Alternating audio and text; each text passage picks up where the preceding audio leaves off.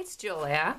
This week I've been working on t-shirts for my little summer shop, and I've been wanting to experiment again with my new toy here, the Inktense Pencils.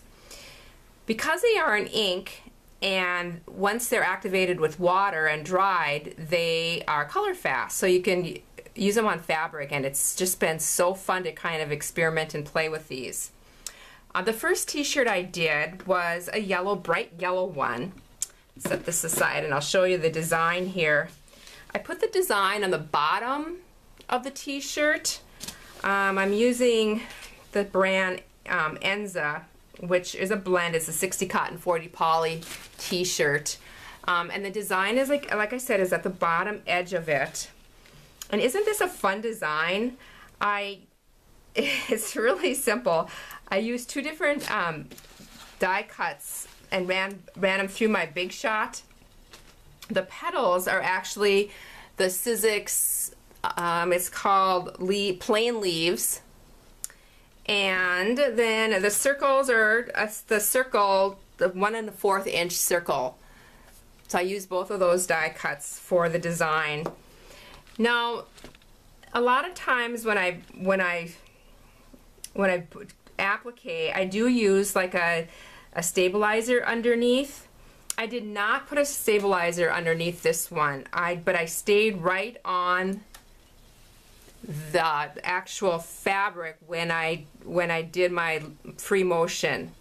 I have other videos on how I do my free motion applique, and I will link that, and I will also link some of the videos that I use to cut how to cut the fabric with the Appliques Big Shot. So simple and so fun. So this is already to the point where I have ironed it on. I used a Heat and Bond Light to iron it on. Here's the package for the Heat and Bond Light. I just get it at Walmart. This is on the back side of the fabric before I run it through the Big Shot, and also before I cut these little, just really little tiny strips for the stems. So it's a very simple design. And so my next step, what I thought I would do, and I'll show you, is how I'm going to color these little petals in. I do have a little, I think I used to use this for tailoring a long time ago, and I used to do that kind of thing. But it's just, you can slip anything in between this. I just want to make sure that it doesn't bleed through to the other side, so I am going to put a barrier in there. The first one, I'm going to zoom in just a little bit here. The first one I'm going to do is this yellow one. Now, you probably may not even see this until I activate it with water, but I am just going to lightly just color this on.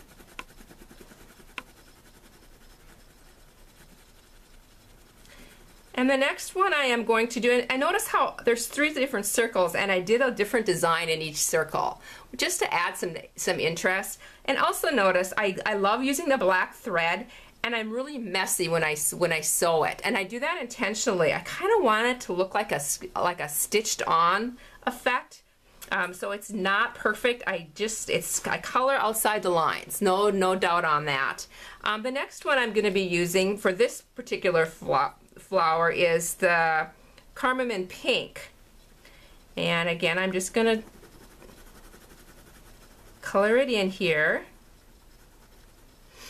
and then I am going to use a blue for the other one. This is the dark aquamarine blue, and this one I just did a little peace sign on the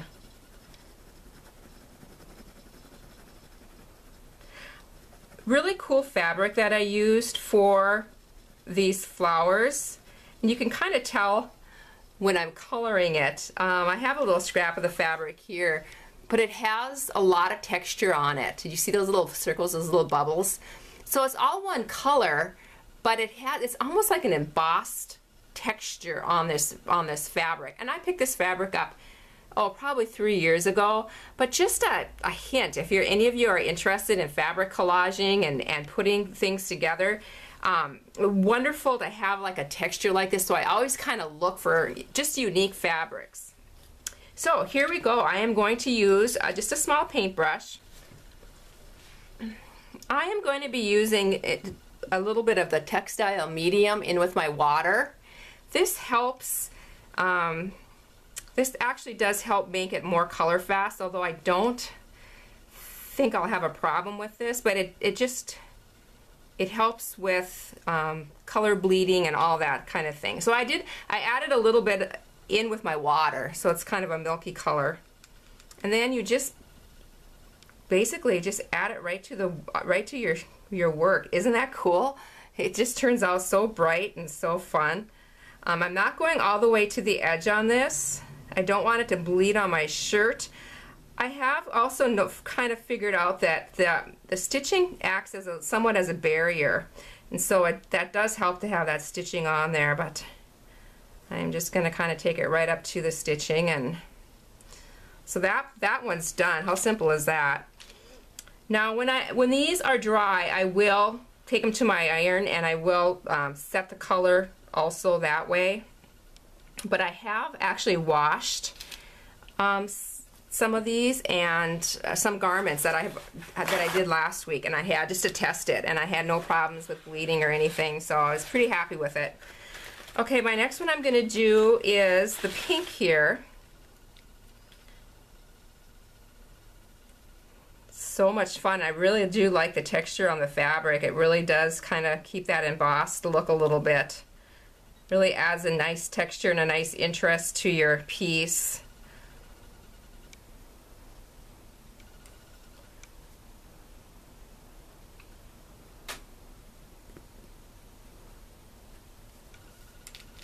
And the last one I'm going to do, I'm going to clean my brush again here, and then I'm going to do this yellow one.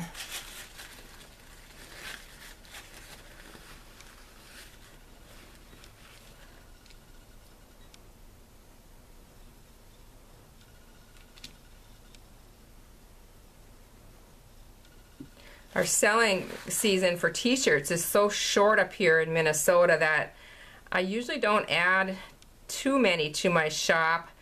I have a little summer shop. It's in with a flea market, so we're just open on weekends, and in my particular shop I have all handcrafted items.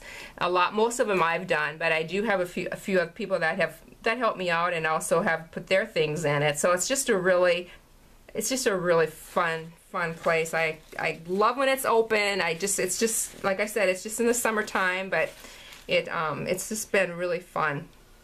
Okay, so this one is finished. I did 2 other colors of t-shirts too, with 2 other different designs. I'm going to go grab the next one and I'll show you that one too.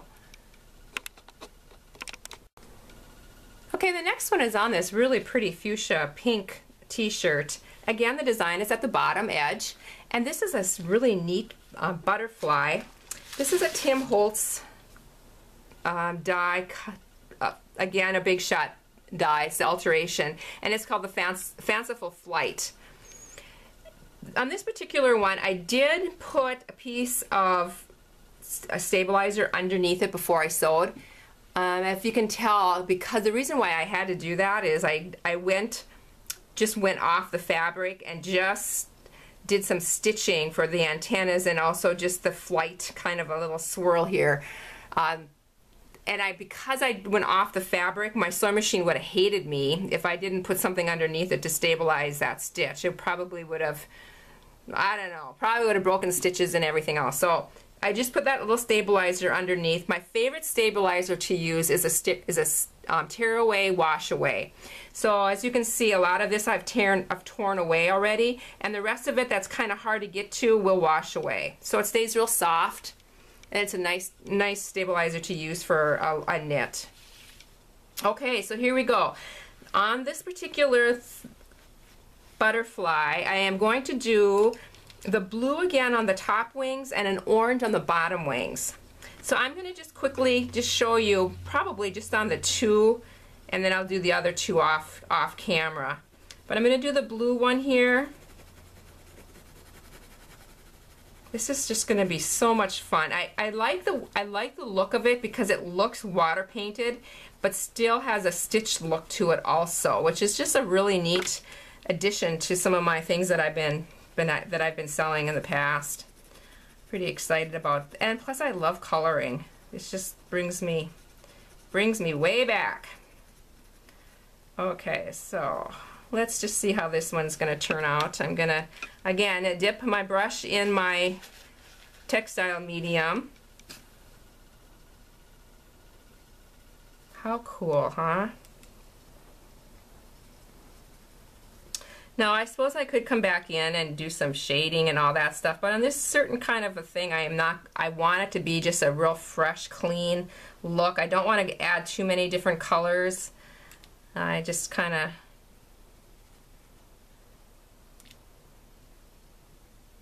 I use the same fabric underneath, the same white kind of cream colored with the bubbles.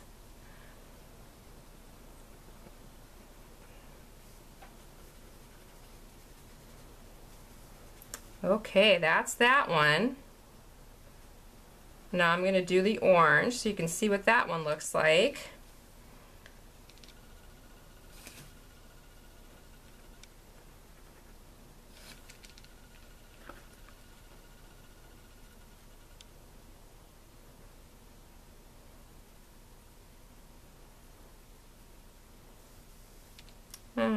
Let's just get a little bit more on here just to kind of make sure it's all activated. And I'm going to switch brushes here.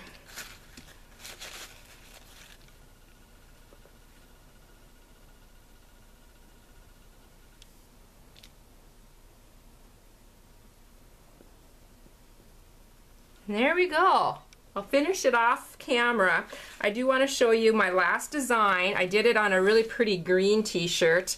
And this one is actually a dragonfly that I just kind of hand did on the back of my heat and bond and then ironed it on. And again, I did put the stabilizer underneath it because I did again the flight line and also the little antennas on that one.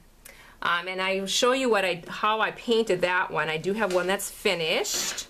I did add a little bit more color to it by adding a little bit of yellow to the centers of it, and also did more in purples and blues.